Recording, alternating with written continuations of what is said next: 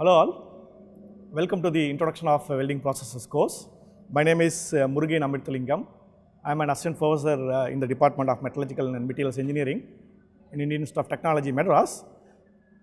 So welding is one of the major and important manufacturing process that is widely used to fabricate very large structures including ships and bridges and very complicated structures such as aircraft engines, and also even a very tiny and miniature components used for microelectronic systems. It is important to understand the physics of welding process. Otherwise, it's very difficult to innovate new things and to develop complex components and structures used for demanding applications.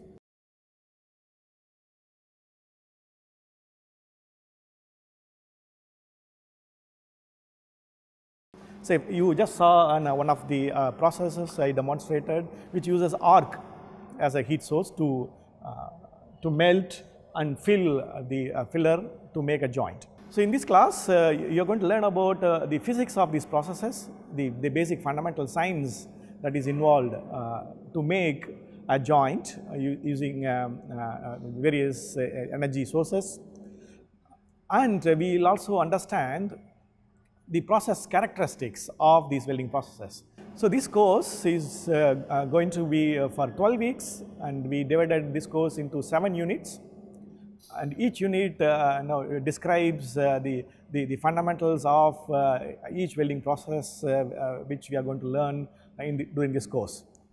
So for example, unit 1, we will have to understand the classification of the welding processes, how we can classify these welding process. We can classify based on the energy we use to make the welds, or we can also classify whether we are going to melt the interface or we are going to do the welding in solid state.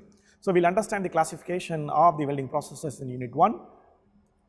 And unit 1 also we will start understanding the physics of the arc welding processes.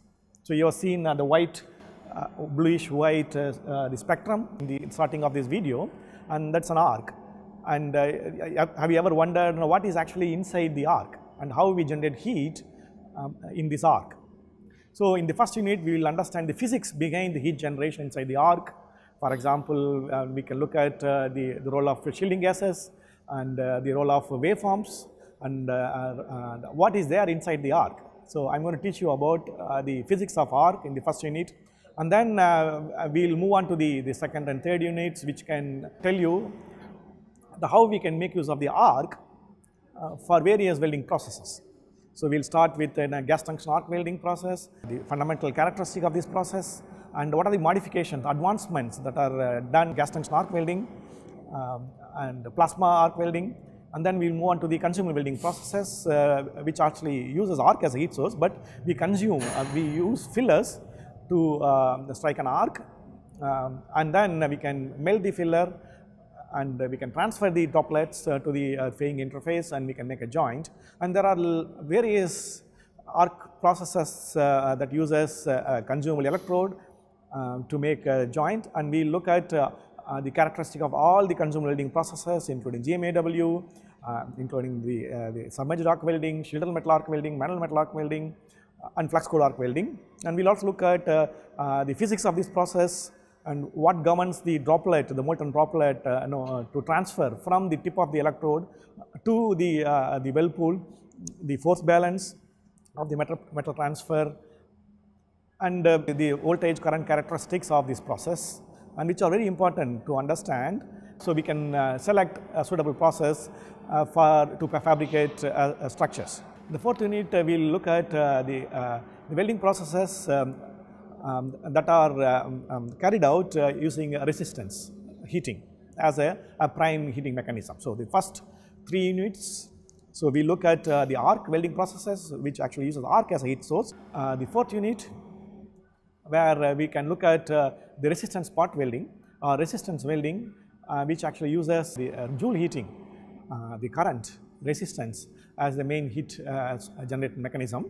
And then we look at the various classifications of these processes and the number of modifications that are done, again like we see in arc welding processes.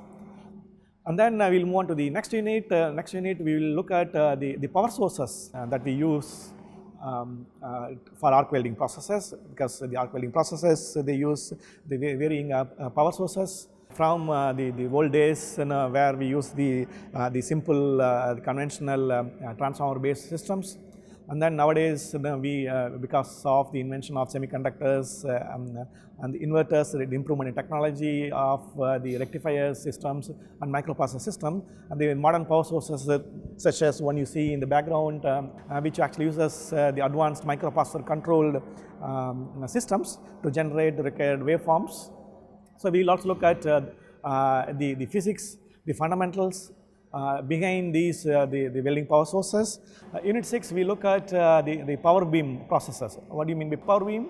Is the welding process is actually uses the high power beams, for example lasers and the electron beam or plasma beam as a heat source to make welding. And you need to understand the lot of fundamentals of this process as well, and we will teach you the basics of this process, what is again the role of the beams, and some of the important process characteristics you need to understand. For example, these processes we use a keyhole mode as a prime welding strategy. So we need to understand the force balance in the keyhole, what are the forces involved to generate the keyhole, to make the joint, and how we can control these processes, we can use these processes in the commercial applications. And then we will move on to the last unit, where we will discuss about the solid state welding processes, where the interface is not molten. And we can use again the varying heat sources, we can use the electrical energy or the friction as a heat generation mechanisms, and we can combine the heat and pressure in most of the cases to make the joint. So we will move on to in last unit the solid state welding processes such as friction stir welding, friction welding, ultrasonic welding, explosive welding, diffusion bonding and adhesive bonding. And with that we will cover the entire spectrum of welding processes. We will understand the physics of this process. So what is the learning objective? So what you learn out of this course?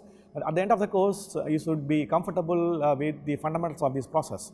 So when you say this arc, you need to you can explain how does arc work, how does arc generate heat, and you should also be able to select a suitable welding process for a given application. For example, you are working in a field and you are given a material to weld, and you will have to come up based on the material parameters, the geometry, the load, and then the commercial application, the environment, the component is going to be work. Based on all these conditions, you should be able to select a suitable welding process to fabricate the components.